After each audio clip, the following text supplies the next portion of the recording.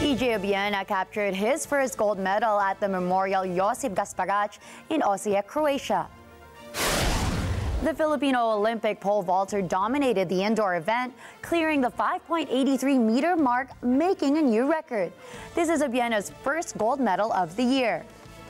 Obiena beat Portugal's Pedro Buaro, who came in second with 5.73 meters, and Olin Trey Oates of the United States, who cleared 5.61 meters.